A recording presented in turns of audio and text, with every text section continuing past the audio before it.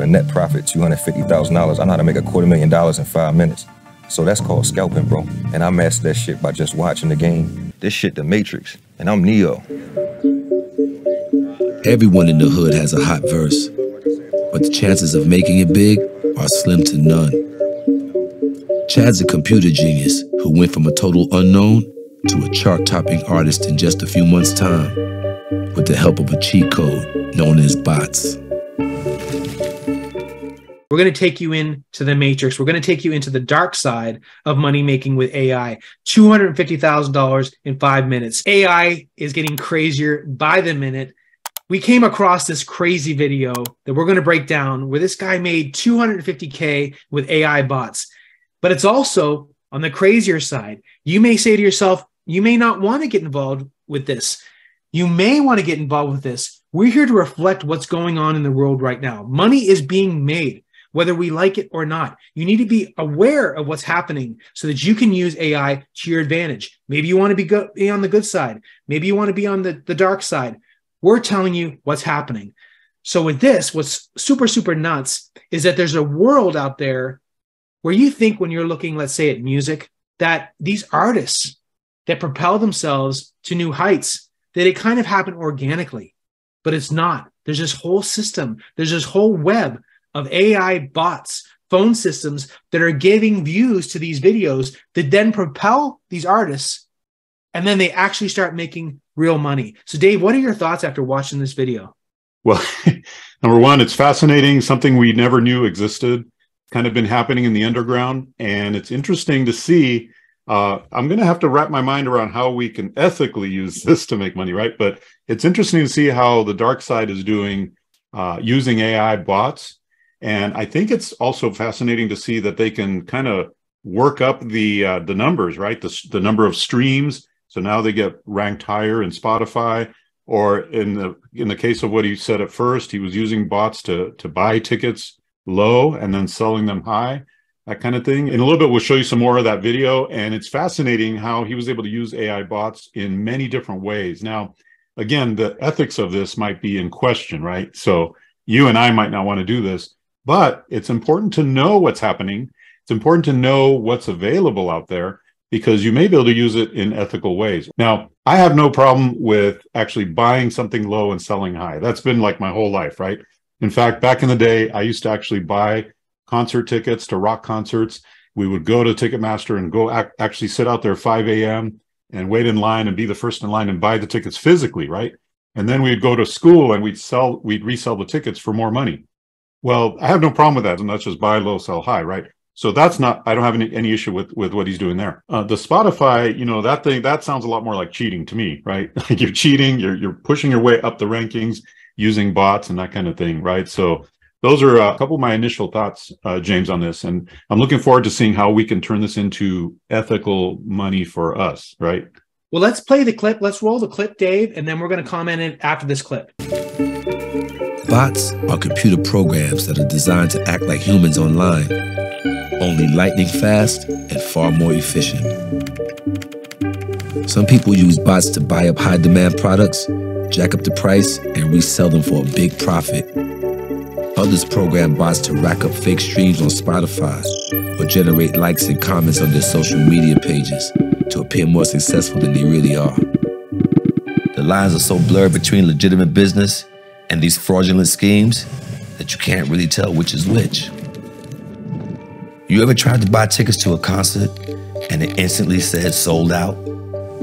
Or have trouble finding the hottest pair of sneakers? Well, that's because a bot beat you to the punch. You'll end up buying those same tickets or sneakers on the resale market at premium price from the same people running those bots. And most online consumers are clueless to this type of manipulation, especially in the music industry. So first of all, we've all kind of seen parts of this, but maybe not realized how deep this runs. Like, for example, Taylor Swift just had a concert and everybody online was freaking out because like they were there 30 seconds after it ran. You couldn't get any tickets. Guess what? Because this kind of thing's going on. Now, I'm not saying Taylor Swift is in on this, but according to this video, a lot of these big companies, that's what they're doing. They're saying, okay, our ticket prices are $100 a ticket. Now, you might say that's too high as it is, but they may be in fact buying their own tickets and then selling it to you for $500. We don't know. That's the kind of stuff that's happening. You look at the resale sneaker market, which is just billions of dollars.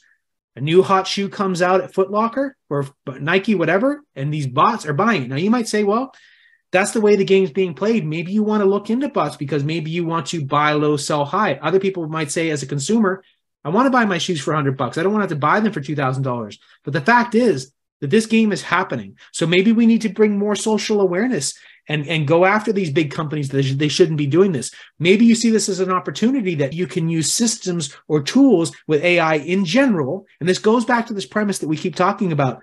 Use AI for good, use AI for you to become more efficient, to do better, to make more money, because it's happening on a large scale. You cannot compete with AI. And that's the whole point of our channel here, is that you need to use AI. You don't want to go out in the wilderness without survival stuff. Okay, you don't want to go out there without clothes and without being able to make fire. You need to start using these tools your way, ethically, to make money, because if you don't, you're going to just get railroaded by those that do. So be aware of what's going on, and we hope that we're bringing light of that to you. It's also interesting. I've noticed bots being used in Facebook ads. So, for example, somebody runs a Facebook ad about a particular product, and on that Facebook ad, if you read the comments, you're reading the comments and you're like, this doesn't sound like a human wrote this. And then there's lots and lots and lots of positive comments about that product. And there's so many that it's unnatural, right? You can tell this is unnatural. In a normal positive comment string, you might see 3 or 4 positive comments. This one, it's like a whole row, just positive, positive, positive. And it feels a little artificial. I think they're using bots for that as well. And those lines are getting blurred, because in his example, he's saying it how it is. He's saying, okay, I'm a rapper, I'm an artist. If I didn't do this, I couldn't have made it. It's kind of like if you look at bodybuilders at a certain point in time, some of them say, we're all juiced up. We're all taking steroids, because if I don't take steroids, I'm not going to compete. Now, should that be the case? And then maybe then things go the other way, where it's like, well, this is a natural bodybuilding competition. But a lot of people just don't realize, and you're looking at this with politics, don't think that this isn't going on with politics in other areas of the world, where there's just all these droves of bots putting out disinformation. So it's harder and harder for us to see it.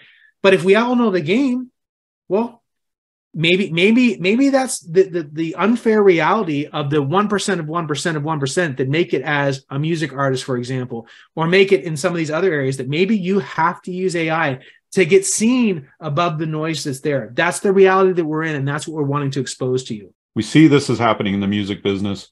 We see they're kind of juicing up the numbers to increase, stream numbers, and actually increase income, right? Because they get paid based on number of streams, but also mainly increase popularity so that it goes up. It's kind of like building social proof for that particular artist. Yeah, and we want to hear your thoughts in the comments. What do you think about this? Do you think that this is crazy? Is this eye-opening? Is this terrible that that's being done? Let us know your thoughts. Not just on this premise, but AI in general is really enlightening, because society over time is going to take a while for them to catch up. And so all this stuff's going on. It's going to take years for there to be AI legislation. It's going to be years before they say, you can't do this kind of stuff. So now's an interesting opportunity where AI is so open right now that we can use things to our benefit. We're at a really, really interesting time. And that's why it's so important to be on top of this, be on top of our videos, watching what's going on, because it's such a fascinating time to be involved with AI. It is. And that's why it's so important to stay subscribed, not only to this channel, but also I want to put a little plug in here, James, for our AI newsletter, because we bring you the most incredible, up-to-date, hottest stuff about the AI world. We bring you exclusive videos that James and I produce just for the newsletter. We don't put those anywhere else. We bring you all the latest tools and strategies and resources in that AI newsletter. Now, you could subscribe to the free version. We also have a paid version, but we recommend you get the free version first, check it out, and you could even check out a free trial to our newsletter as well, and just get a sense of all the goodies that are in there that we've put together just for our paid subscribers. So we hope you'll at least get that free version of our AI newsletter in the description box below. And we'll see you next time on Making Money with AI.